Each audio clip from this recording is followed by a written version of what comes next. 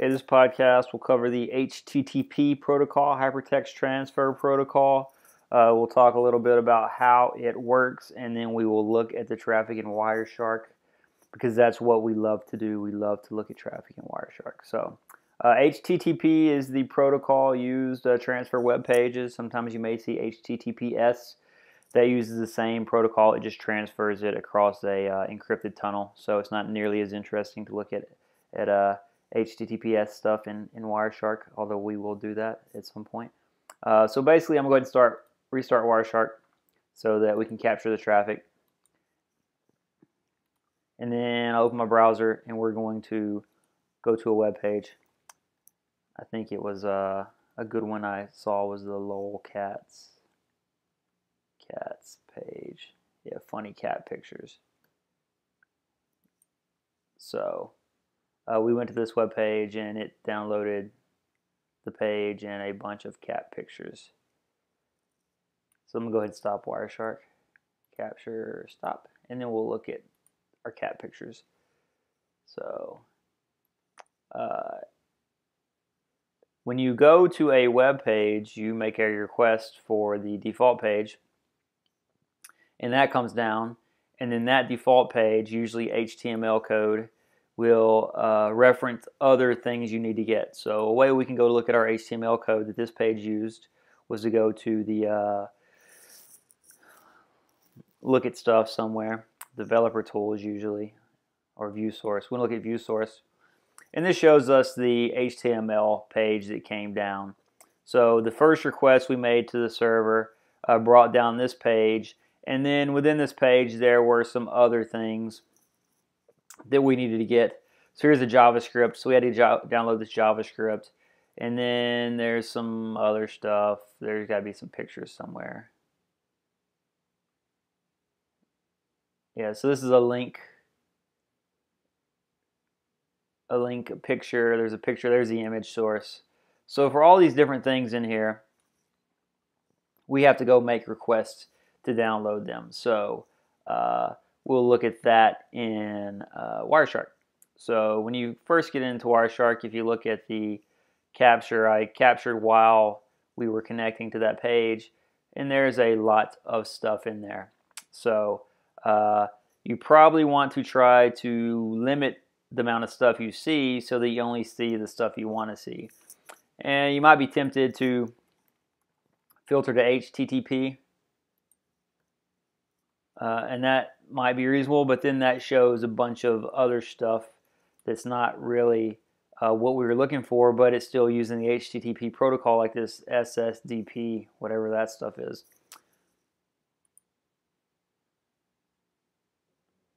Yeah, I don't know what that is. Windows NT, PNP. Anyway, so that might help you get what you want, and then you can find some other stuff. So this looks more interesting to me. So I would look at that probably. Another thing you could do is if you just wanted to look for web HTTP related to web browsing, you could do TCP port equal 80 and apply that. And if you apply that, then that shows us all the packets associated with our transfer. So you could do that. Another thing you could do is you could actually find the IP address of the web server you went to. So you're like, let's look up www.lolcats.com. That was the site, right? lolcats.com, yeah. And then you can filter by IP address. So here it says the IP is 192.81.131.161. So you could do TCP port 80. You could put an AND on there, or you could just do IP.addr equals 192.81.131.161. So that'll show us just the traffic between our machine and that server. So this is all the HTTP stuff we had for that. All the traffic, let's say we could do and TCP.port equal 80. So that makes sure we have just the port 80 stuff. So HTTP protocol, the client sends a request, and the server sends back a response. So the client request, most common request methods you'll see are get. We see right there, get. I got the HTTP request. I sent a get. And then the response is what the server sent back to me. So in this case, here's the response, 200 OK. So if I click on any particular packet within a Wireshark capture and I do follow TCP stream, then that'll pop up a window that kind of shows me what happened within my session in, real time, if you will. Not real time, kind of a summary of what happened. So here I did a get slash HTTP 1.1 told it the protocol. Here's the header information I sent, along with it. And here's the server response, 200 OK. And then this would be the data that came back down with the request. If we change that to ASCII, we might actually be able to see the page now. Ooh, yeah, beautiful. Hex dump. Raw. So anyway, that didn't really help to see the page. Thought maybe it would decode it for us. But this is basically the HTML page that came down when we requested it. The next thing we do, if we were to look back at our file, I said we make a request for all the different things that come down. Well, the next thing we see is a request for, so it's the top. That was my first request for the main page. Here's the main page. If I scroll down, I do a request for css.bootstrap.css. So if we look, there should be up here near the top somewhere, there should be a CSS file. Yep, there we go, css.bootstrap.css. All right, the next thing says css.main.css. Then we're looking for a favorite icon. So we scroll down, we'll see what else we're asking for. Oh, it says images thumb up.png. So even though my main index.html file said get bootstrap and then get main.cs and then get fav icon and then they get a JavaScript, the next thing I'm asking for in this session is a thumbs up.png, and that happens because of one of the things your browser does to try to help you get pages faster. It will open multiple TCP sessions to do all the requests. So this one session, you see I have my filter says tcp.streaming equals 1. After I did follow TCP streaming, close that window, my Wireshark only has that TCP stream visible. So if we look at this, here's my first get, here's my response, here's my next get, CSS bootstrap. Here, let's make this a little easier to read. Here's my next get, CSS bootstrap.css, okay, get thumbs up, okay, and then get lolcats.com promdate.jpg, okay. So even though there were tons of pictures and images, and I guess those are the same thing, right? Pictures and images. Even though there was lots of things that we needed to get, we only got some of them in this session. And if we filter out, get rid of this TCP stream, and look at what really happened with regard to HTTP, we see that, go back up to the top. Darn it balls.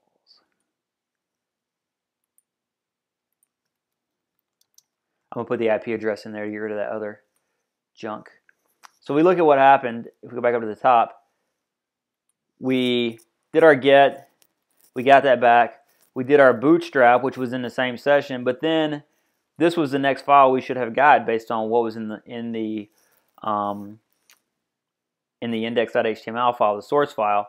So if we look at that, what happened was we opened new TCP sessions. So in this case, this source port was 49.760. If we look at the previous request, it was 49.759. So we opened a new TCP session and issued a request at the same time. And then this next one's probably going to be 49.761 as a source port. So that's yet another TCP session. 49.760, that was one of the ones we already had. 49.761, 49.759, 49.762, there's yet another TCP sessions. So we're up to 4 TCP sessions at this point. 60, 61, 65. Ooh, what happened to 63 and 64?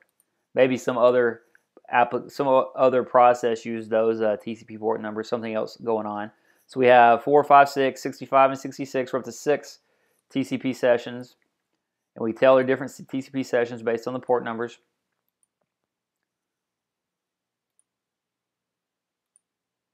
So yeah, so we opened 6 different TCP sessions to download this this data.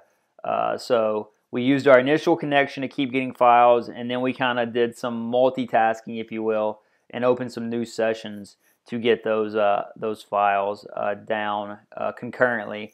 So instead of doing them one at a time with one TCP session, we opened several TCP sessions and downloaded them all, not all, many of them sequentially. So that was that. As you probably should recall from the TCP studies, that we may be interested in looking at the packet sent when the session is established, and the way we can do that is by finding the SYN, tcp.flags .syn equal. So this will show me packets have the SYN flag set. So now if we look at that, these are packets to the server on port 80 with the SYN flag set. So here I have some SYNs, for the first session, the second session, my SYNAC coming back for the first second, my first connection, TCP session. I can tell by the port numbers, right? This is 49759. Here's the response to 49759.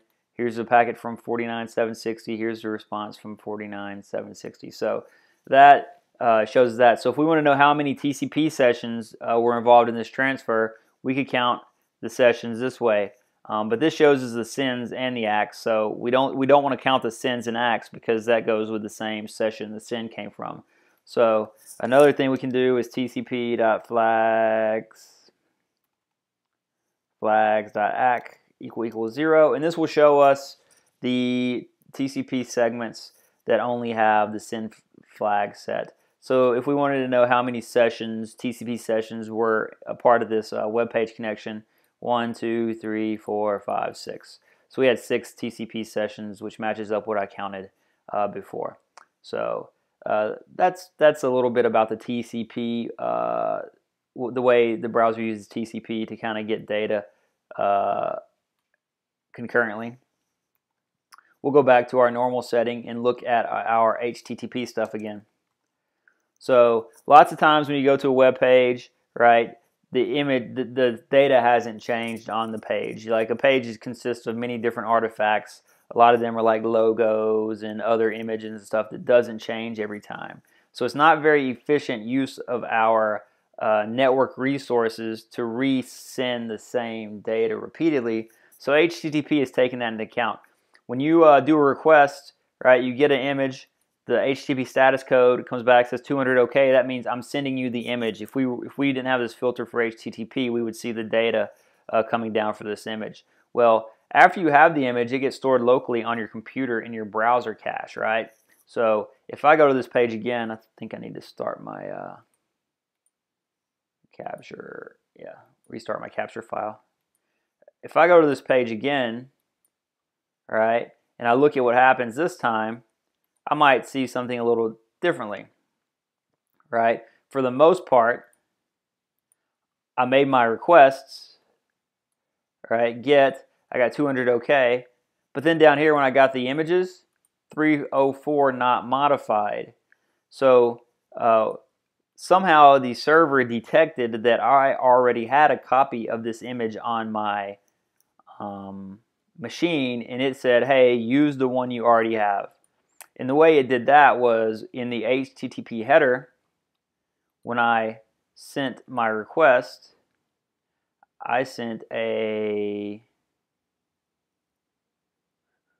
was looking to see if it existed on this request, and it's not on the main page. on the picture request for the pictures in the CSS files, I sent this if modified since header. So basically, the last time this image was modified is saved on the server, or this image or file was modified was saved on the server. And now every time I request the page, if I will send back this if modified since header, and then the server will only send me the file if the file it has is newer than the one I have. So since the one I have is newer, is the same one the server has, it sends me back the 304 not modified, and then that allows the browser and the server to minimize the amount of data that's sent back and forth with regard to the pictures that haven't changed, because it does really make sense to take up network bandwidth sending a picture that's the same picture that you already have. So that's how caching can help us be more efficient in the use of our bandwidth.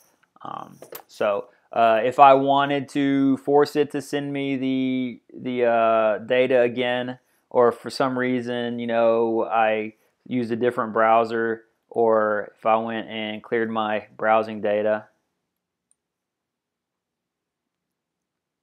right? If I go clear my cache, clear browsing data, forever, right?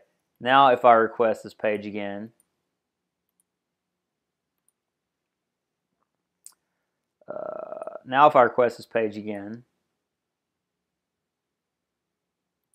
if I look at what's happening, let me stop this. If I look at what's happening, I'm getting a bunch of 200 OKs again instead of 304 not modifieds. And the difference is, if you look at the HTTP headers, there is no if modified since header in here because I deleted the files that were on my disk. So I no longer have those files on my disk. So the server has to send them back to me for me to display. So that's a quick overview of how the HTTP protocol works and how to find some stuff about it in Wireshark.